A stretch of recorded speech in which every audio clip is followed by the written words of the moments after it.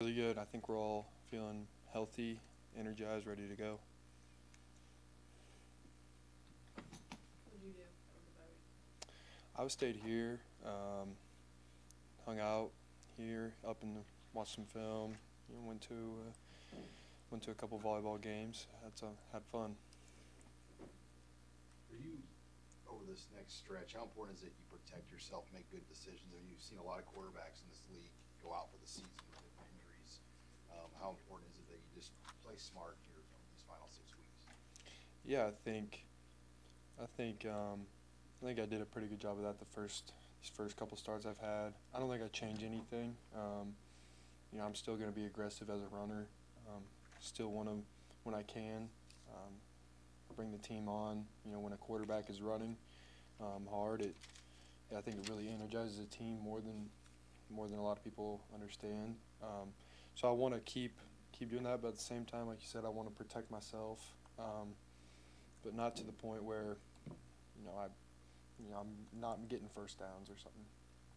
You've been able to, as these last 4 or 5 weeks have gone on, settle into a rhythm like through the pace of. I mean, you had a Friday game, you had a bye week, but just as far as the way that you take care of yourself, that's maybe different than what it would be if you weren't expecting to be out there for 60 or 70 reps on a Saturday. Yeah, that's something that I need to work on, and I think as I start more and more games and get more and more reps on Saturdays and Fridays, I'll figure out, I can push myself even more on Tuesdays than what I'm feeling like I should be able to. And then, I don't want to back off on Thursdays and Fridays. Like, we still, like, those are the days, like, we tune everything up so that we can execute on Saturdays, but you find a tempo, and you find the tempo for everyone else too, because there's guys that are, the O-line are taking a lot more beatings than I am. They find their tempo, and then we all just kind of settle in together. Is there anything about standing here on a Tuesday and having a really pretty concrete idea of what you're going to do on Saturday, as far as the amount of playing time you're going to get, versus not knowing, like you experienced your first couple of starts? I don't think so. And, if that starts to creep into my mind, I need to work on getting that out, because I want to keep preparing the same way I have been the last couple weeks. I want to prepare just like I have been the last 2 or 3 years. Like, I want my shot. I want my opportunity. So if I get lackadaisical on a Tuesday because I feel like I need to protect myself for Saturday, I think I'm doing a really big disservice to my team. And what's your trust level with some of the younger receivers who are being thrust into a more prominent role on this offense now? Yeah, there's a couple young guys that, it's hard, especially when some of them haven't been here. A couple of them have been here since the winter, but when they show up in the summer and you don't get the summer to throw with them, it is kind of tough. But that's where we need to treat Tuesday like a game day, because that way, when we get to game day, those guys, they're starting to come along because they've been practicing hard like it's Saturday all week. When it comes to the first drive of the game, how do you think that's gone, executing those plays, staying on script with everything? Yeah, it's been, this year's been kind of weird in that, the first game, we started on the -1 yard line. Illinois, we start on the -1 yard line. So sometimes, stuff like that does kind of throw you off script a little bit, but I think more than anything, it's not the plays, it's how we come out and execute whatever they call. Obviously in an ideal world, we're going to go with the script that, Coach Sat has come up with. But we got to be able to, one of these times we may start on the +1. We got to punch it in on the first play.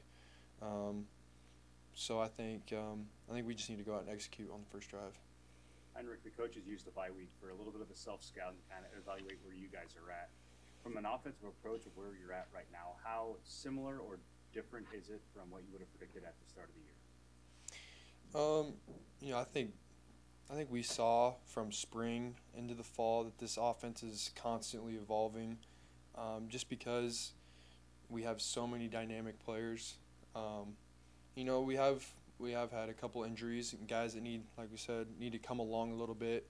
And so, when guys like, Marcus go down, that kind of takes away some of the experience on the outside. So you have to kind of change a little bit.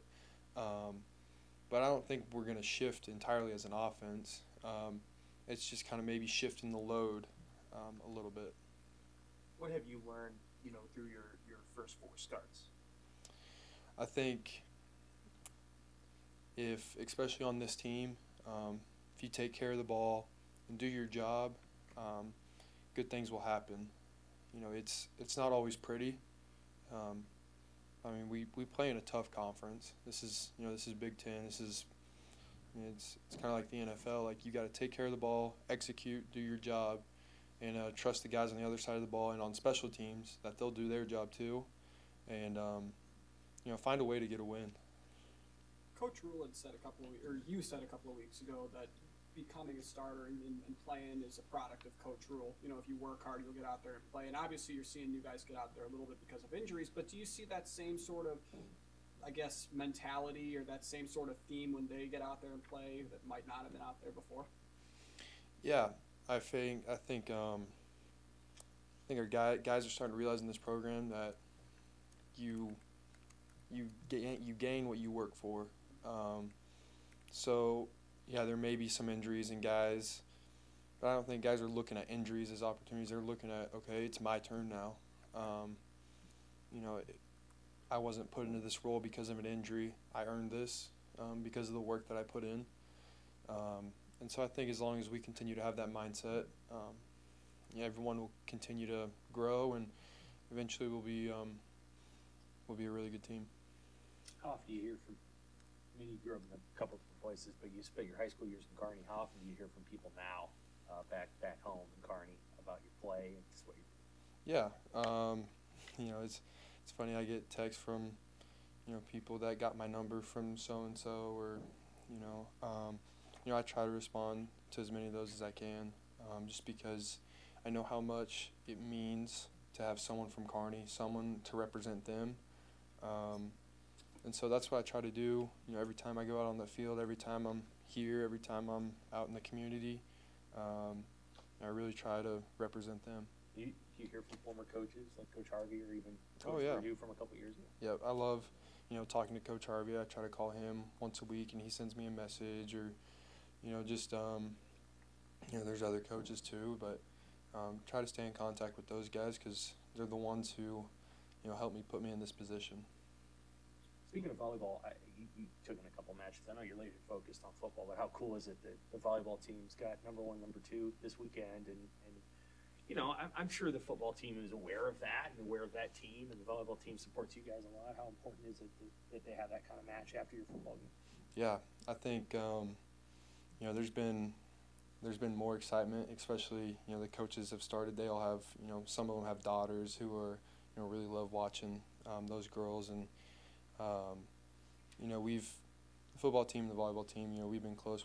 We try to support each other as much as we can. And so I think, Saturday, that big of a game after our game, I think it'd be huge if, we both could get wins on that day. And, obviously that's going to be a big game for them. So really, really hoping they pull it out. You're going to try to get over there for it? I will, yeah.